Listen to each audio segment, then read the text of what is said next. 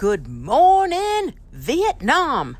Welcome, fellow adventurers. Today is day 78, and we have just arrived in Ho Chi Minh City, well known to many people as Saigon in Vietnam.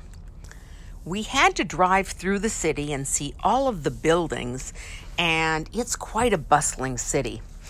The French had come to Vietnam, and they had built beautiful canals and elegant boulevards with historic French colonial buildings. Quite a wonderful city. And we drove through the city in order to get to the Cuchi tunnels, which was about an hour outside of town. We have Nick here as our victim, who is going to go into the tunnel. And let's see where he ends up. See you, Nick. I hope to see you again soon. I didn't know too much about these tunnels, but somebody on the ship said, "You cannot miss this, Kari." So we asked the guide to take us there, and I am so glad he did. When we got there, it was such a surprise because during the Vietnam War, I was fairly young and wasn't paying too much attention in junior high and high school. So it was quite a history lesson going to Ho Chi Minh. The Vietnamese people built tunnels that reached 120 miles underneath the ground that they lived in during the war. And many of these tunnels the Americans knew nothing about. Visiting these tunnels was a huge educational experience, and it was quite funny for me because my son Nicholas knew all about this. He is quite the history buff, and he shared so many experiences with us and actually told the guide so many things about the tanks and artillery and equipment that the guide did not even know. The tunnels were originally started during the French occupation, and during the Vietnam War they were continued, and people were living in them to escape all of the hazards of war. In fact, there was quite a population of insurgents that were basically against the Americans fighting for their freedom. And you could see huge holes in the ground where B-52 bombs had just bombed huge areas. And luckily, at least in the areas I see, did not bomb some of these tunnels. At one point, the Americans were also using the tunnels for strategy in fighting the war. But there was a lot of psychological warfare. There were these booby traps that were underground that you could fall in, and it would be devastating if you did. You would never be able to get out of these things and have a very, very slow death. To get into these tunnels were very small openings, and Nicholas crawled down into them and came back up holding like the top of these that were covered with different types of foliage and leaves and things, and you didn't even know there was a tunnel below.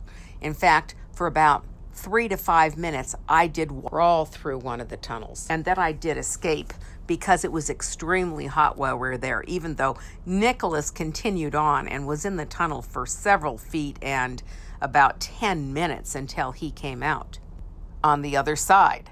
It was very interesting to see how the people lived in these tunnels. They went down to 3 different levels of where they would either hide or they would be living, especially during the day, and then come out at night when they needed to. There was also air pockets and air holes that they would have that would be camouflaged, that you wouldn't see them in rocks or in termite mounds. They would put in these air holes so that they would have fresh air. There was a little museum that showed munitions, bombs, and all kinds of AK-47s and other types of munitions that were left behind by the Americans. Traveling back to the city, we stopped to have lunch, and we had the traditional soup that the Vietnamese people eat called pho, P-H-O, and it has all kinds of noodles, very hot broth, and many, many fresh types of vegetables, from bean, sprouts, onions, and other vegetables, along with a little bit of meat in this soup. And it was quite good. Next, we took a tour to the War Museum, and this was so devastating and so difficult to go through, where you could see the devastation throughout this country that was done from war. I can remember as a little girl, my father always told me that war was hell, but it really was real for me going through this museum, seeing the amount of devastation and people's lives being turned upside down. But even the whole idea of Agent Orange, which was a chemical that was used to deforest this country, and the damage it did to this country and to its people. This is a massive herbicide and poison. It's chemically very similar to Roundup, what kills a lot of plants and weeds and things like that in our country, that has done a lot of damage to us as humans. And the same thing happened in Vietnam. There were so many birth defects and things that had happened to babies that would be born during that period of time, not to mention the devastation to the countryside, where whole forests, trees, and foliage had been destroyed. I never really understood why we were in Vietnam, and there was a lot of protesting while I was in high school against it, and most people were at one point so much against the war that it did end, because it was a unwinnable war. In the museum, it showed decorated soldiers that were against the war and wouldn't even send their men anymore. You could not help but feel upset and wondering why were we there? But there was one slide that I took a picture of, and it was so clear about why we were there. It was about the money. World War II cost $341 billion. Korea cost $54 billion, and the Vietnam War cost $676 billion.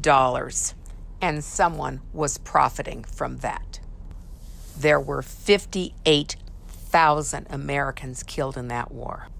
And my heart was broken when I left that museum. And my only question is, why? On a brighter note, the next day we went to the Mekong River Delta. We drove for about an hour away to get on the Mekong River, which is a river that starts all the way in the Himalayas and it empties into the ocean.